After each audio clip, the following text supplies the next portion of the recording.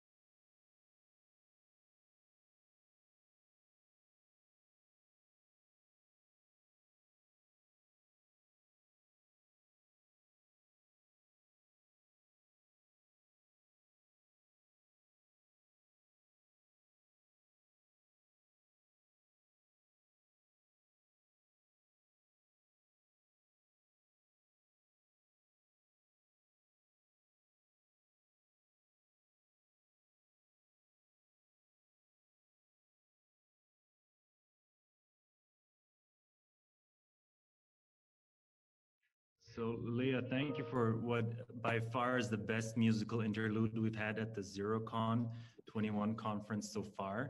Wonderful. And I really think it sets the right tone for the great partner channel session you have put together here. And welcome everyone. My name is Robin Tim Weiss, and I am the project manager of the Zero Project. And I would like to welcome you to what we all like to refer as the Zero Project family. We have over 3,200 participants at our virtual global conference today. And thank you. Thank you to USAID, because it's thanks to partner organizations such as USAID that this conference actually comes together.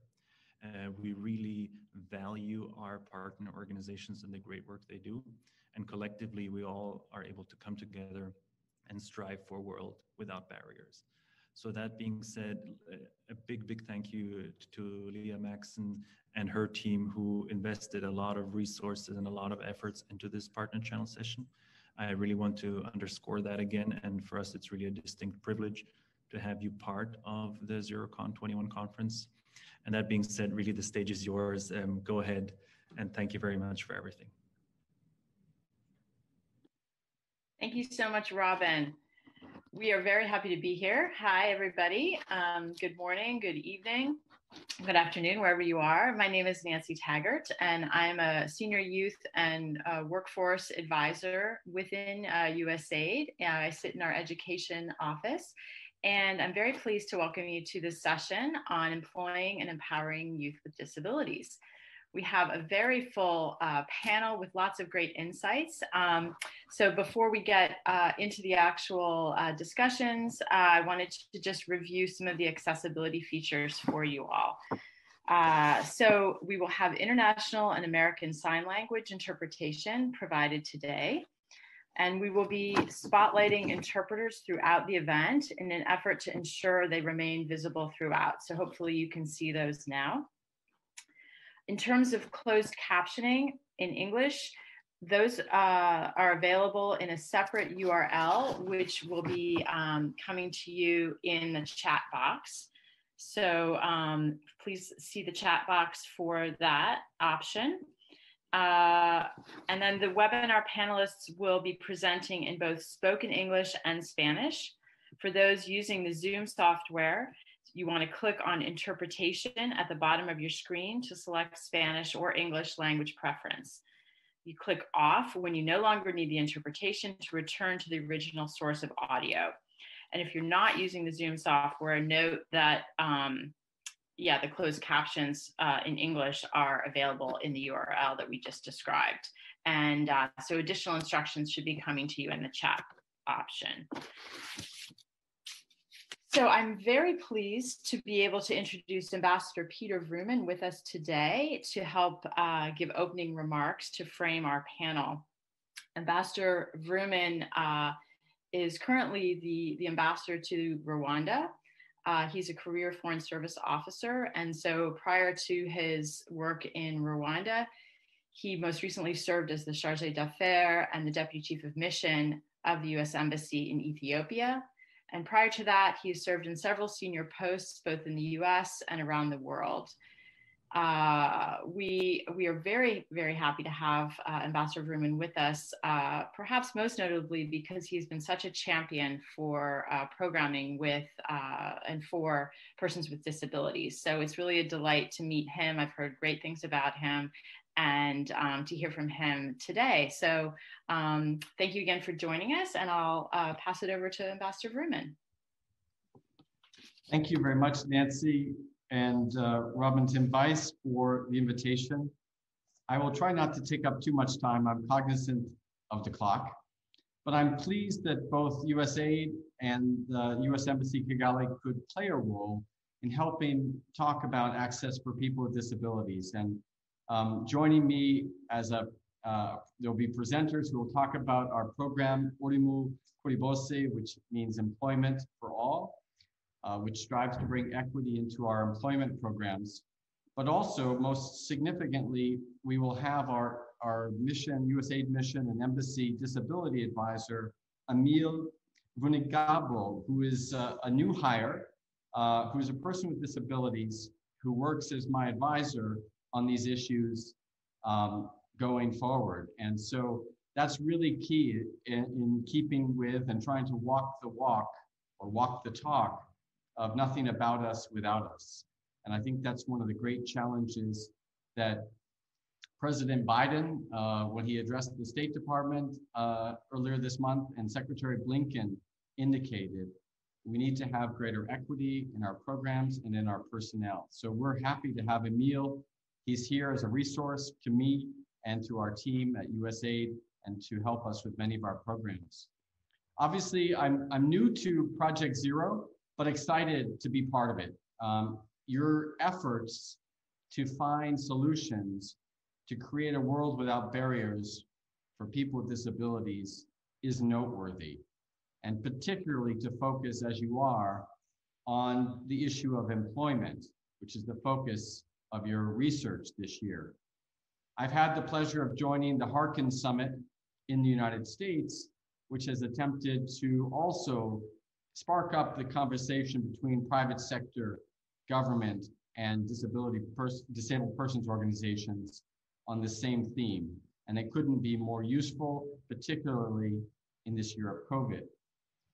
We know that across the globe, the issue of unemployment and low employment or underemployment is a challenge faced by developing economies and countries across the globe. But people with disabilities are often on the margins. And so this effort to look at equity is critically important. I won't go into all the statistics because I'm sure most of you are familiar with them. But COVID, our understanding from early data, is that it has exacerbated the trends, both for people with disabilities and for their partners, parents, caregivers, and colleagues as well. So with the tougher employment competition for people with disabilities, one of the arguments that we'll have to contend with is one that my mentor, Judy Heumann, has wrestled with in the course of her outstanding career and the work that she did as special advisor at the Department of State. And she said one of the most simple arguments against change is to say that something's too expensive, unsafe, or impossible. And though we find here in Rwanda that there are many examples of companies and institutions that are proving that this is not so, that change is possible. One of my favorite examples, and a creamery called Masaka Creamery that had a grant from USAID, not because of the fact that it hired largely deaf people among its employees, but for other purposes of generating employment overall. But the important thing that we noted in Masaka Creamery's outreach is that they did make an intent to hire people with disabilities. And that intentionality was critical to their success. And as many of you know, companies that employ people with disabilities tend to be profitable. I learned that about Walgreens in the United States. And so it helps us disabuse myths that hiring people with disabilities can be damaging to the bottom line of a company. To the contrary, inclusivity can make your business more appealing and more profitable. So I really want to stress, and I'm looking forward to hear from other colleagues about that intentionality of hiring people with disabilities and looking to hire people in all walks of our economy, but also in our businesses and in our governments as well. This year, and the focus of the conference this year has been about the IT solutions. Right now, we're on Zoom. Many of us didn't know about Zoom a year ago. People are using Teams, Google Meets, even Blue Jeans.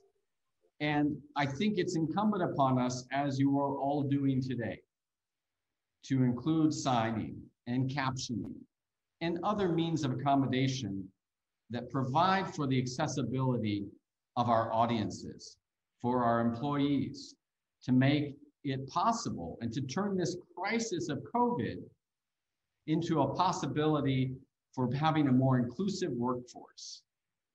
In the developing world, where I've worked for many of my years, one of the great challenges has been transportation, public transportation for people with disabilities. The lack of accessibility on sidewalks with curb cuts that are missing. And so if people are able to telework and have access through technology, some of these barriers, obstacles, impossibilities can suddenly be addressed. And then we find, and I'm going to quote Judy Heumann again, because you see that in my profile, she's been one of my key inspirations. We need to help people see that when barriers are removed for people with disabilities, everyone can benefit.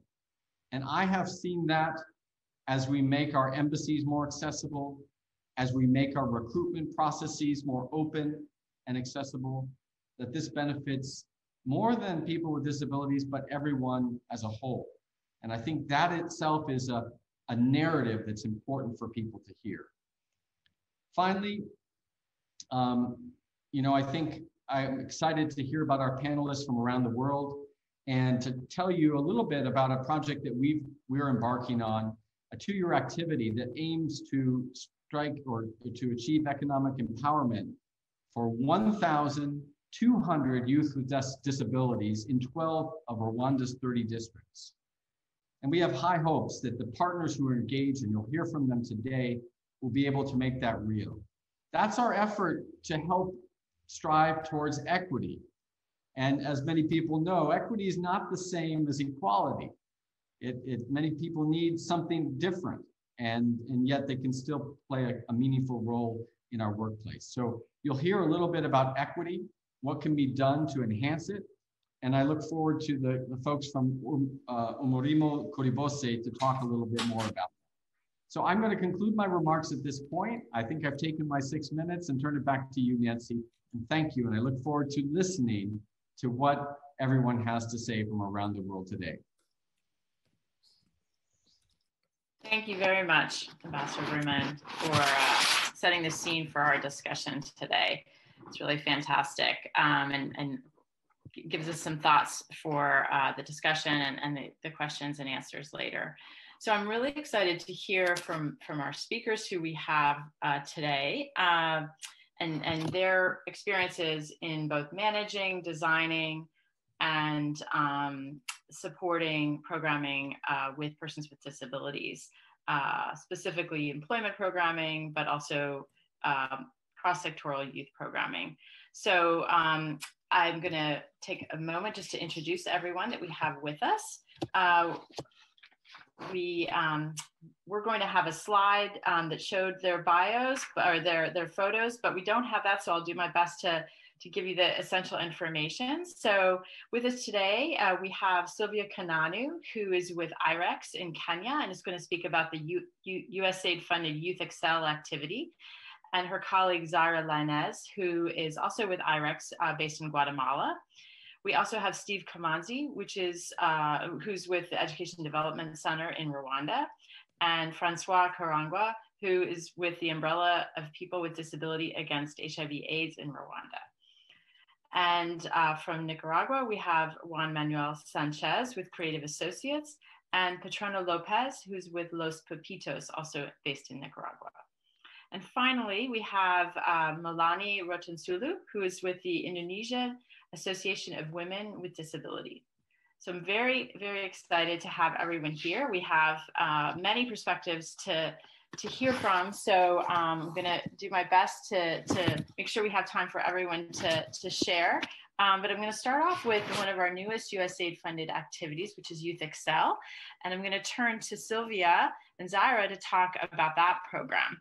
But I'm gonna start with Sylvia, who I've just gotten to know well over the past few months because I work with her on that program. So Sylvia, I know that Youth Excel is a very unique program, but many others may not know that one of its focuses is really to be committed to inclusion and youth-led approaches across the program. So I'd love it if you could tell us more about how you're incorporating these approaches into your programming. All right, thanks so much for that question, Nancy. So one of the ways we are incorporating positive youth development and inclusion started right from the onset of the project. And so this is where we have taken a non-traditional approach to hiring. So Youth Excel, unlike many projects, doesn't have a director, so to speak. And instead, we have a model of shared leadership among a mix of younger and more experienced leaders. So there's leadership from Africa, there's leadership from MENA region, and there's also leadership now from DC. And so what we have is it's more of a mentorship relationship in place. And as an example, I'll use myself as an example. So in Youth Excel, we have Rachel, who serves as the consortium lead, and she mentors me and as I continue to grow in the responsibilities that I have in Youth Excel. So one of the things, again, that's really interesting is this idea of building on the youth assets in management and even the inclusivity in terms of the diversity of the leaders that we have for this project. Something else probably I could also highlight is about the diverse Global Youth Advisory Council that we have put in place. And so this is a council that's responsible for making various decisions in Youth Excel. And so maybe before I get into exactly what these decisions look like, it started with the process. So one of the conscious decisions we made in Youth Excel as management is not to be part of the GYAC selection. So what we did is we left this off to, we have a consortium that is comprised of local and youth-led organizations. We have younger members of staff in IREX as a whole. And so we handed this decision-making, sort of like handing the power to decide who is going to be on our GYC to the younger members of our consortium and our organization in general. One of the things we also did was be very intentional about making this an inclusive process and making sure that we had members from the disability rights community involved, and something that USAID also helped us with tremendously on that. And so going back to what the GYC itself does, so we are actually talking about having young people contribute to the change that they want to see. We have young people making decisions on the Youth Excel project, such as they sit on the grants committee. They're going to be the ones in charge of making decisions on which youth-led organizations get grant support for the projects and activities we have. They are in charge of deciding what our brand logo will be, what our brand guidelines will be overall, and also developing our youth protection policy. So this, again, like going back to this concept of having youth be able to be a part of their own development, and not just youth, but an inclusive body of youth. Maybe the last thing I can mention, because I know we don't have so much time, I also want to touch a little bit on how we are giving young people the agency and the opportunities to contribute. And this has largely been through the co-creation elements of Youth Excel. So Youth Excel began with a co-creation process. And so here's where we brought in a diverse group of young leaders, whether from youth-led organizations, youth-serving organizations, and they came together with IREX, with USAID, and coming together to sort of look at the issues that young people are facing and how we can address these issues through Youth Excel. So this approach helped to have young people give their voice, lend their voice, their inputs, their ideas, which are all really insightful to help design what Youth Excel actually looks like today. And so this approach, again, on equitable, transparent, and collaborative partnerships did not just end with the co-creation process. So we've also had, we're just getting out of our inception phase, and we've been working hand in hand with these young leaders to be able to develop foundational approaches for Youth Excel. And so I think maybe one thing to also talk about this is just the intentionality of making sure that everybody all the young leaders from the different parts of the world, Colombia, Kenya, Jordan, wherever, we are being aware and very intentional about the identities in the room when we are having these convenings, when we are sharing, and to make sure we have a balance of voices so that we can also hear from the Global South, we can hear from different people, and just creating an environment where different diversities feel safe to speak out and share their voice with us. Thank you. Thank you so much. That's great. And I wanted to just note that Youth Excel is not specifically an employment program. It will cover multi-sector issues, including employment. But I think these approaches that Sylvia and Zaira are going to talk about have relevance across the sectors, and definitely for employment programming. So Zaira, I know that another issue that Youth Excel is taking on is the issue of power differentials with youth and adults, and also other marginalized groups. So we'd love to hear you talk a little bit about that, because I think that's also a very unique aspect of the activity. Yeah, thank you, Nancy, and thank you, Sylvia. So this is one of the things I like the most about Youth Excel, is the intended idea of addressing power differentials at all levels. So we're surfacing power differentials first by being aware and talking about it, naming it. So there are different roles and power relations within the consortium. We have the donor, IREX, youth-led organizations, youth-serving organizations, and we encourage the diverse consortium to reflect and take actions. So I would like to mention briefly 2 examples of how Youth Excel activities are addressing youth-adult power differentials. One of it would be the design teams. So during the inception phase of our project, we've been working through these design teams, which bring youth and adults to work together to develop products and approaches that then will inform the program activities. So this means creating a space for people, we can say, with more power, like international organizations and donors, to listen people to less power, with less power, like local organizations. And the other example would be what we've been calling the icons, which is a collaborative network. So in this space, Youth Excel will bring youth and other stakeholders like public and private sector, academia, donors to work together to solve a relevant issue in their locality. So in these spaces, we want to break this false notion that truth or solutions can only come from authorized places like academia, the North, and of course, adults. So also we want to create an enabling environment to address these power differentials, and it implies the recognition of the inequality and taking measures. And one important step here is conducting an intersectional gender analysis to inform all of our activities. And one last thing to mention is that we all know the risk of tokenization is there, but we want to avoid it by ensuring meaningful participation for youth and other underrepresented groups.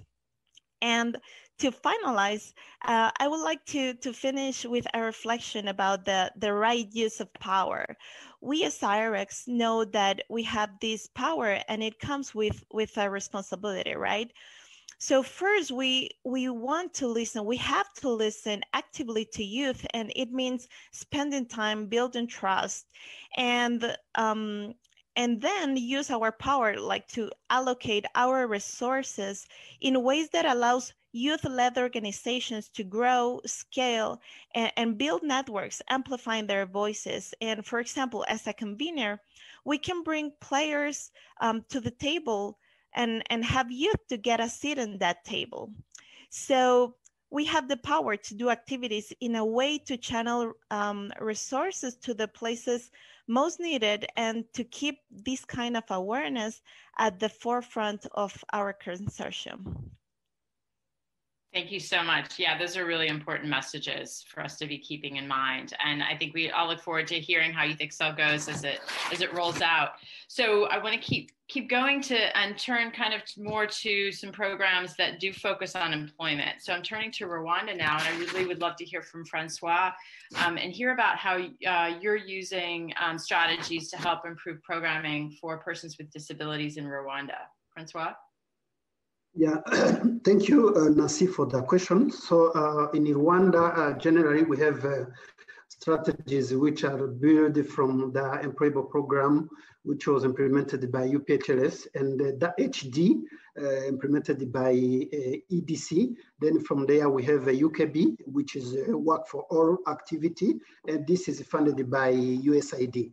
So we have many strategies, but key ones are the first one is the asset of the program, how the program is designed. We use the approach under this UKB activity, an approach which is market-driven and the needs-based training, where youth with disabilities are provided with the skills in the soft skills and the technical skills, which are aligned with the person goals. So this approach is using mainly the specific interest of youth and take into consideration the unique needs and the specific needs of disability. So we have another second approach, which is the strategy of using on job training system, where we are using the work-based learning approach, and through the peer accompaniment and the savings, and where UKB provide to all youth, I'm saying the youth with disabilities and the youth without disabilities, with access to the employment using a workplace which is accessible. So here we support youth with the disability and without disabilities by empowering them where they can be able to empower one to another by mobilizing savings to the income generating activities to be able to have the financial startup themselves. So thirdly, we have also another strategy of using the contribution approach.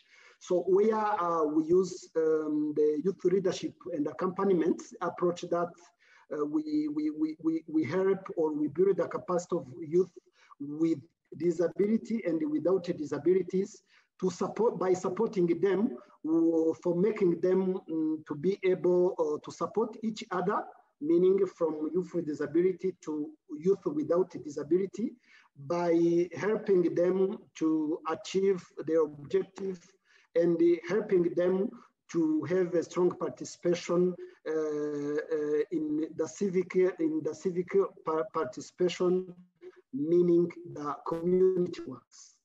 Another strategy that we are using, maybe the last but one, is to enabling the environment strategy. So where we use a strategy from the UKB, where we use the strategy to address all barriers faced by youth with disabilities and the barriers faced by youth without disabilities, for removing those barriers to help them to achieve the economic opportunities by removing all barriers that that they can face. Within also this strategy of enabling the environment strategy, we build the capacity of partners, meaning we build the capacity of DPOs and the capacity of non-DPOs organization, that everyone can provide an inclusive and friendly services. So for us, this is a key one, as it's an approach which is all partners are engaged from the designing, the implementation, and the monitoring and evaluation of this UKB activity. So also on the demand side, UKB work with the private sector federation, which is bring together all private business to help them on how they can have a good knowledge or a better host youth with disabilities in their as interns, or providing to them an internship which will help them to provide a job to youth with disabilities. So finally, we use also partnership with the DPOs, disability people organizations, based on the principle, nothing for us without us, as the Ambassador Woman said. We use an inclusive consortium where we partner with the DPOs and the non-DPOs, and those DPOs, they are with the specific expertise, depending on the type of disability they are representing. And from there, we are partnering with the non-DPOs organizations, and everyone is learning from each other. And it's like a learning and sharing session, or learning and sharing system from DPOs to non-DPOs organization to help us to build an inclusive model on supporting youth with disabilities and without disabilities for access to the employment. Thank you.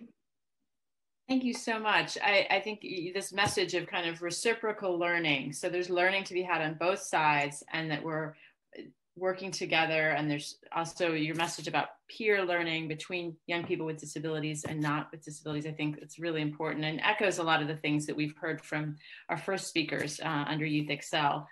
So being an employment specialist, I love to hear about the insights specifically around employment programming. So I'd love it, Steve, if you can talk about your work with changing mindsets with businesses and the service providers around programming for young people with disabilities, because I know that's a big issue. So can you tell us some more about what's worked with you with your programming in that area?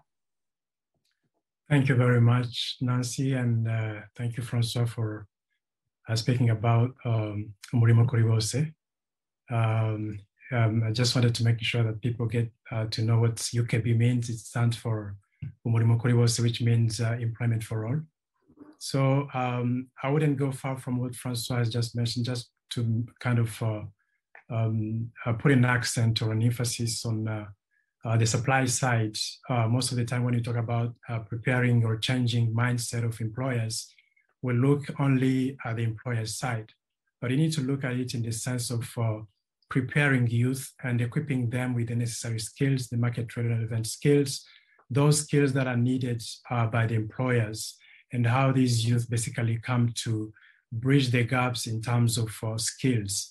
And the entry point for our market-driven approach, as Francois mentioned, is what we call the market analysis, local labor market assessment, that informs all the trainings that we do provide to youth. And when we do conduct local labor market assessment, we try our best to making sure that the findings informs even those skills that would be tailored to specific needs of youth with disabilities. So by addressing that side, definitely when we prepare youth for work and when we bring them to interface with employers, we are sure that they have the necessary skills. Francois mentioned about the soft skills that we offer, And that's actually not only provide the necessary skills that are needed at the market, but they also empower youth with disabilities with confidence and self-esteem to be able to approach employers. So we have tried to establish in our Work Ready Now curriculum. So this is basically a combination of age modular soft skills that have been developed in Rwanda, and that actually has gone all the way to so many countries through our iteration process. And we have embedded what we call a work-based learning. This is a continuum process that we have tried to embed in the Work Ready Now curriculum, whereby it's provide youth a step-by-step kind of process where they can get out of the trainings, they can get out of the communities to reach out to the employers, observe the workplace, interview with employers. That leads to building a relationship between the youth themselves with employers. We understand that it's very difficult for employers to open their workplace if there is not a relationship building. I think this addresses the issue of long-term internship that has been a challenge, even within the formal education system. So when youth go through this step-by-step kind of learning, employers have a chance to actually appreciate this type of skills, their capacities, the attitude that they bring in their companies. After all, employers are looking for people who are going to bring specific skill set that are going to address their needs. So when we bring youth into workplaces, when we empower them and they interface with employers through that process, that step-by-step kind of process, that helps the employers to appreciate the skill sets and the abilities that these youth with disabilities are bringing on board. So on one side, we look at the supply side, through empowerment of youth, building their confidence, providing the necessary skills that are needed at the market, but even putting in place a system, an approach that would enable them to grow from observation through interviews with employers, building relationship, going through job shadowing. And with those steps, they lead to what we call a long-term work experience. So that gives employers even the opportunity to appreciate. So without necessarily running into employment, you want to put that platform or that system whereby employers appreciate what youth are bringing on board. So that's on one side. On the other side, based on the bucket assessment that we conduct, we try our best to making sure that youth who are trained on the basis of the findings from this local area market assessment. One more approach that we use is what we call creation of a network of champions within the communities, whereby employers are come together with other development partners and the district and the local organizations and the local administration to form what we call a youth development alliances, where challenges and bottlenecks of what youth with disabilities are facing in terms of employment are discussed, to making sure that these challenges are addressed collectively, not only on the side of trainings, not only on the side of employers, but any support that can be provided is provided through that framework. So there's a side of supply that has to be addressed, but there is an approach that also needs to be created at making sure that employers can appreciate the abilities and the attitude that these youth are bringing to the productivity of the companies. Nicely said. Yes, I like hearing about the different strategies on both sides, and the emphasis on the relationships, the relationship building is important in addition to providing opportunities for skills. So I want to make sure we have time to hear from both our colleagues in Nicaragua and Indonesia. So Juan Manuel and Patrono, I'm going to turn to you next, because you have such rich experiences for Nicaragua related to employment and inclusion. So Juan Manuel, maybe you can start us off and talk about some of the approaches you've used for working with families and service providers to support persons with disabilities. Thanks. Thank you, Nancy, for this opportunity. The creative implemented USAID TVET project in Nicaragua, as agreed during the co-creation process with our colleagues in the Nicaraguan mission, apply a system approach considering that the main barriers for young people with disability to be more independent and included in the community are outside of them, are in families, in companies, and in community service. They are not within them. In Nicaragua, according to the official data from 2016, the latest, only 44.8% of the children with disability have reached preschool or primary school levels, and less than 4% has access technical or any university degree. And according to another study by the Disabled Women Federation in 2011, 64% of the economically active age population with disability is outside the labor market. This is on a general barrier, not updated information to make a strong enough evidence-based policy design and planning. So the first thing that we did was to determine what these barriers are in the communities and in the companies. And talking about the companies, we realized that top barrier was the lack of knowledge that companies have about how to behave or proceed when a young person with a disability arrives at their recruitment processes. For this reason, TVET increased knowledge about disability national laws, and especially disseminate best practices on how companies can make reasonable adjustments to open doors to young people with disability. We were also able to promote with the companies an apprenticeship program for young people with disability, the first of its kind in Nicaragua, which fosters youth access to employment. TVET support to disabled youth was an open doors, and that was the name of our public campaign implementing nationwide jointly with our partners. At the community level, we carry out an accessibility mapping by using a mobile application, Ciudad Fácil or EastCity, which was created by a Chilean disabled people organization. And we learned our cities and community services are far from being friendly or accessible, especially for people with hearing impairment. So we promoted several actions to increase accessibility levels, particularly for this segment, the hearing impaired people. For example, we launched a teleeducational program on sign language with Voz TV, a private TV channel that reached more than 120,000 community members. And we also trained 35 bank officers in sign language to facilitate access to banking or financial services for people with hearing impairment. TVET positively impacted the lives of more than 350 young people with disability, and 51% of that being women, and all thanks to the alliances and mindset changes with the private sector, TVET centers, and the disabled people organizations. Today, I have the honor of being accompanied by Petrona Lopez, representative of the Parents Association of Pipitos, a partner organization of USAID TVET project that has 34 years in country providing resources to family members for the empowerment and independent life and employability skills development of the youth with disability so they can achieve a better quality life. We realize that we should work with the environment, and that environment includes not the companies and the community, but the family itself. So I will stop here so we can hear more about the innovation that we promote with Los Pipitos and TVET, for which I will give the floor to Petrona. Thank you, Nancy. Thank you. Please, Petrona, go ahead. Muchas gracias.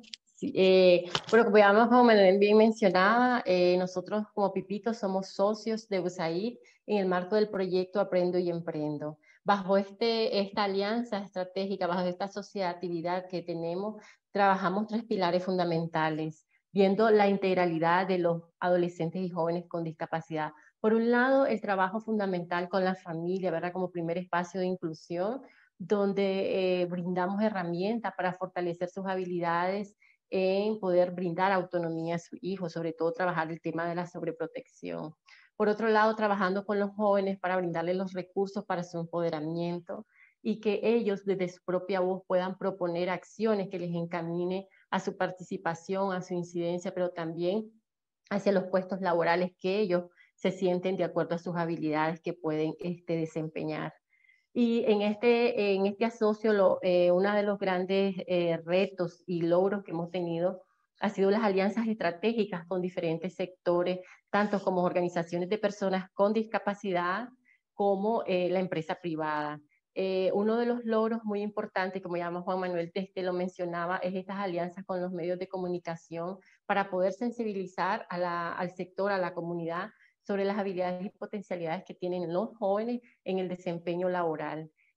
También hicimos alianzas estratégicas con centros técnicos vocacionales para el fortalecimiento de habilidades duras de jóvenes con discapacidad, como es el Centro Juvenil Don Bosco. También con otras organizaciones de personas con discapacidad para poder fortalecer las habilidades técnicas de los acompañantes en este proceso. Uno de los grandes retos ha sido poder construir como Pipitos un modelo de inclusión laboral que sea como nuestra guía para poder acompañar a la empresa y al joven con discapacidad en su proceso de inclusión. Contar con este modelo ha sido producto de una retroalimentación continua de beneficiarios, en este caso de jóvenes con discapacidad, de familia y de las empresas que han estado involucrados en este proceso, que inicia desde un proceso de una vez que contactamos al sector empresarial, inicia con procesos de sensibilización sobre temas de discapacidad y derechos. Muchas veces en nuestras experiencias encontramos de que las empresas tienen toda la voluntad, tienen el deseo de realizar inclusión laboral, pero no saben cómo hacerlo.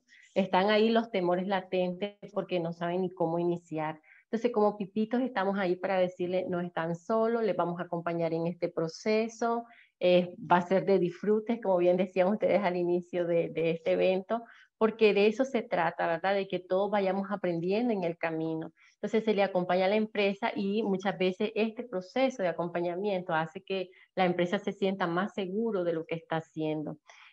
Aún bajo el contexto de pandemia que nos acompañó este 2020, como Pipitos logramos hacer inclusiones de 33 jóvenes en el sector formal. Las empresas han estado muy anuentes, muy abiertas y para nosotros estas alianzas, estos procesos de coordinaciones que hemos tenido, pues nos ha permitido ir fortaleciendo ese modelo de trabajo para garantizar la inclusión de jóvenes con discapacidad.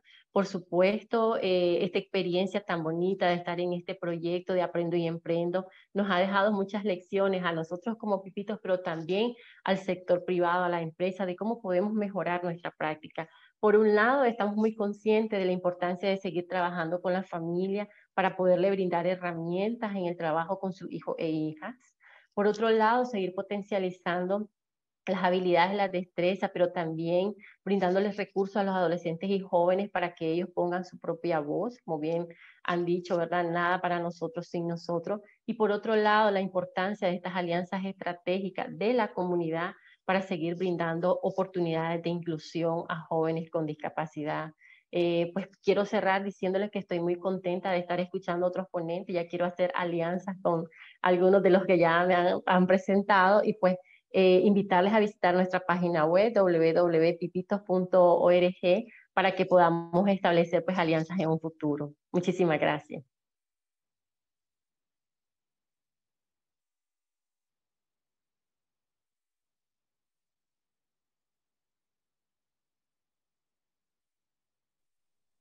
Thank you, Petrona. Yes, I think it's so fantastic to be learning across the different contexts and the countries. And I really like the emphasis that you and Juan Manuel made on working with families. There are so many different stakeholders in these programs, and I think there's a whole set of interventions that are important to include in our programming that are targeting families as well as young people. So last but certainly not least, I want to hear from our friends in Indonesia.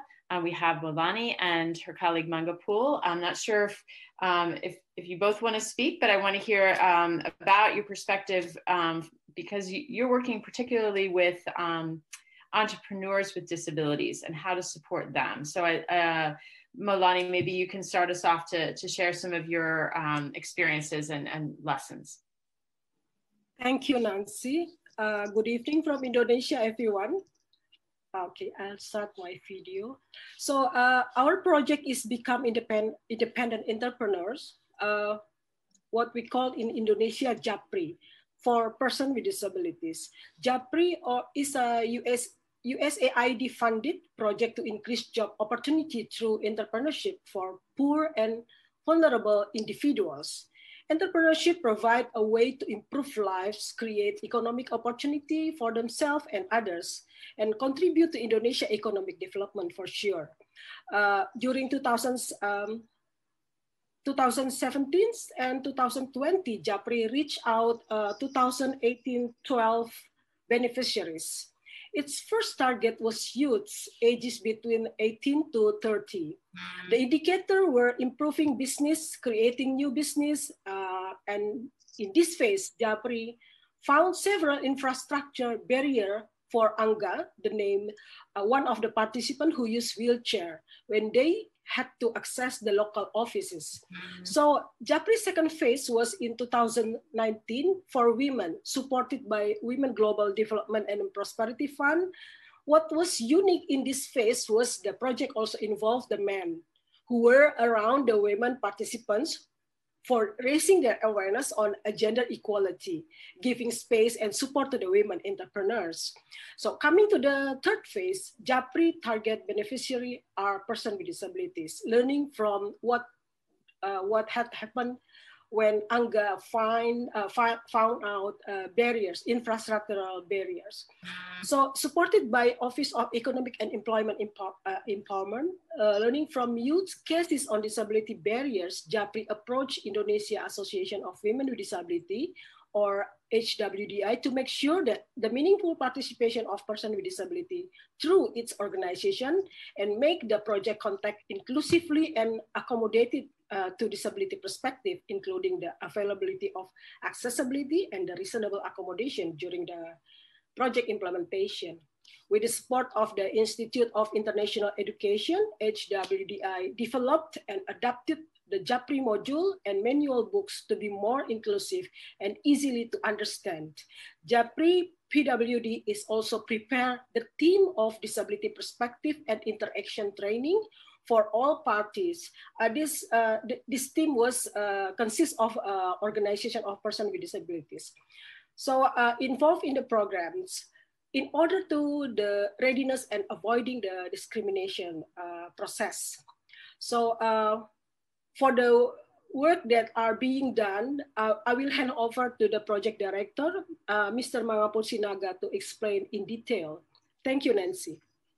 Thank you, Maulani. And Mangapul, we only have a few minutes, so maybe just a couple key points you want to leave the audience with. Thank you so much. Yeah, thank you, Nancy. I think I just want to add what Ms. Melanie already mentioned about our project. So the key important thing that we do in our project is we need to give understanding to all stakeholders, not just for the target people with disability, but also for all stakeholders like governments, university, and also the private sectors. And we provide training to them and to give understanding about the people with disability, with their situation, and also how to interact with the people with disability. So it will break the barriers in communication, in relationship between the stakeholders and the people with disabilities. We already make a good commitment coming from the stakeholders to support all of the people with disability after they understand what the people with the disabilities need, and also what and how they can communicate with the people with disabilities. I think that's the main important thing in doing this project. Thank you, Nancy. Excellent. I've heard such good things about your programming from my USAID Indonesia colleagues. So I'm so glad you guys could join us today. We only have a few minutes left, and we wanted to have time for some Q&A. I think, and we also want to hear from our Senior Disability Rights Coordinator in Washington, Kathy Guernsey, who I'm going to turn it over to momentarily. But maybe what I'll do in the interest of time is just to encourage you to put your questions in the Q&A box as you have been doing. And I'm going to ask our panelists to turn to those and try to answer those in the chat box. If we have time, we'll take a few of those, but I'm going to hand it over to my dear colleague, Kathy, who I've gotten to know over the past year. It's been a delight. Kathy is our, as I said, our disability rights coordinator at USAID in Washington, and she is going to close our session with a few remarks and maybe an announcement. Kathy? Hi, everyone. Hopefully you can both hear and see me. Okay, hopefully you can hear and see me. Gotta love technology. Just want to make sure that colleagues are aware that USAID recently released our notice of funding availability for our FY20 disability funds, which this year is focused on the theme of employment and economic empowerment of persons with disabilities. We released that earlier in January. Many of you may have seen that announcement on various international listservs, including the International Disability Alliance listserv. It's a competition that's open to USAID missions, but we advertise it to the public because we want to encourage organizations, particularly organizations of persons with disabilities, to approach USAID missions with their project concept ideas. If you haven't seen the notice, don't worry, we'll make sure that information about it is provided in the post-event email that we'll be sending to all attendees today, so look out for that. It just remains for me to thank everybody who joined today. I really appreciate the remarks from Ambassador Vrooman and your continuing leadership on disability inclusion in the work of the State Department and with our colleagues at USAID. Those of you who were at USAID and the Embassy in Rwanda for your support for this. Of course, our colleagues in USAID's Education Office for helping to organize this, and particularly Maxon, Nancy for your expert moderation, and of course, all of our wonderful panelists for the rich discussion today, and everybody who helped to make this happen, our interpreters, the captioner, for providing the access to ensure that everybody can participate equally. And of course, our colleagues at Dexis for helping to provide the technological platform. And last but definitely not least, everyone at the Zero Projects. We really appreciate this opportunity to share these experiences with everybody at your conference. With that, it just remains for me to say we wish you all a very good Zero Project conference for the remainder of the time. And thank you everybody for joining today.